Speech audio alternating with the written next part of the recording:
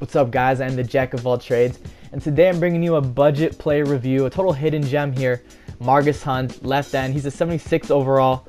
Well, here he's a 75 overall because I got him for whatever reason lined up in the pass rushing specialist position. So for some reason it brought his overall down a little bit.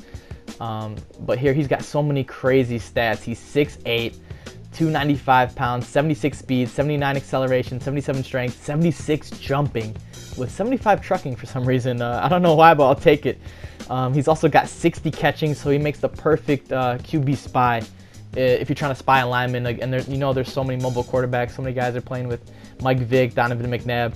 Margus Hunt is a must-have in my opinion, especially for salary cap mode. But here you'll see, I just have him straight up rushing the passer as a defensive tackle. That's where I lined him up.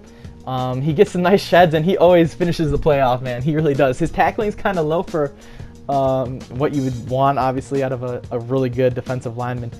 But he's got 80 block shed and 81 pursuit, so he just screams to the ball every time, and he hits those that like middle to high tier thresholds, being in the 80s for both of those categories, which is really vital for being a D tackle 1. And then for someone you want as a QB spy slash someone you're going to be blitzing a lot, he's going to take the perfect angles to get to the ball. As you see his 6'8" height coming into play there, batting down that pass from Aaron Rodgers with his 76 jumping, total freak.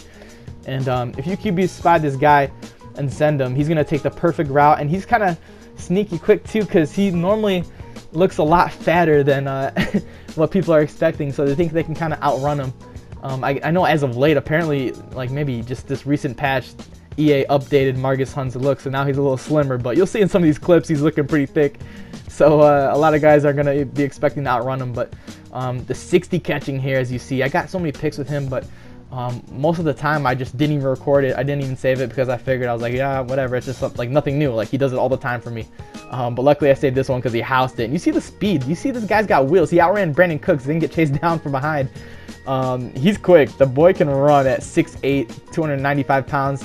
Here you see him closing in, being a QB spy. Like I said, I had him lined up at D tackle, my second D tackle spot. If I was playing a guy like Mike Vick, Donovan McNabb, Cam Newton, I put him on the field, QB spy him, and they're getting clamped. Like, look at him trying to outrun Margus. He can't. It's the pursuit matched with that speed.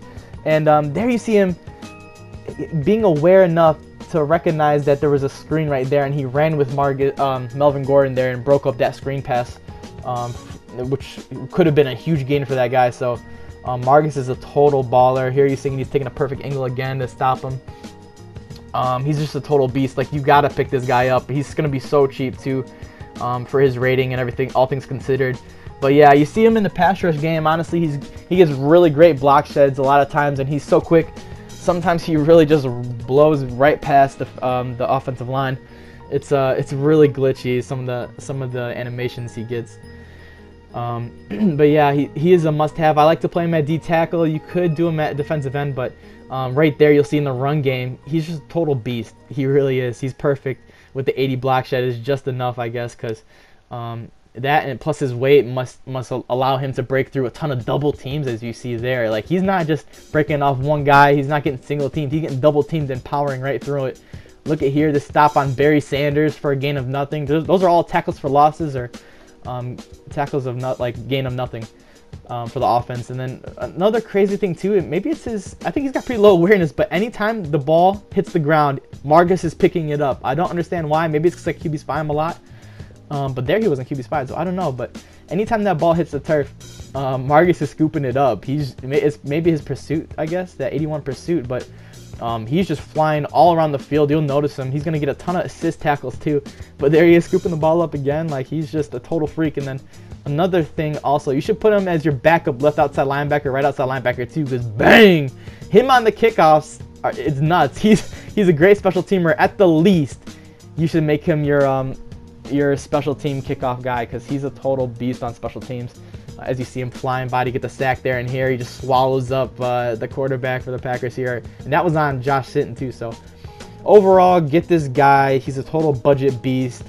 I can't recommend him enough. He's only like 2,000 coins. Just get him. Just pick him up. All right. So that's been my review. If you like this video, leave a like, subscribe if you want to see more. I've been the Jack of all trades. I'll talk to you guys next time.